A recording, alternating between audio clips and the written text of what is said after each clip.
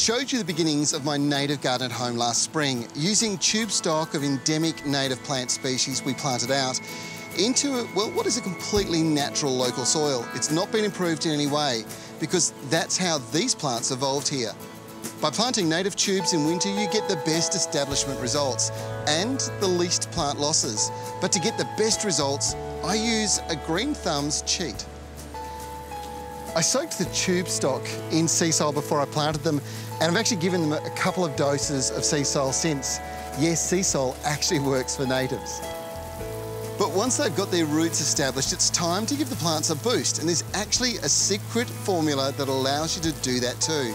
It's called Seasol Advanced. It's brilliant for all plants, but particularly great on native plants that are establishing, as it's got all the benefits of Seasol with a nutritional boost that's gentle but fast-acting.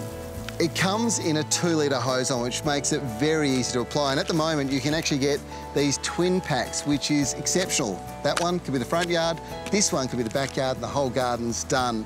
You know, this stuff is a bit different to the traditional Seasol. It's Seasol Advanced.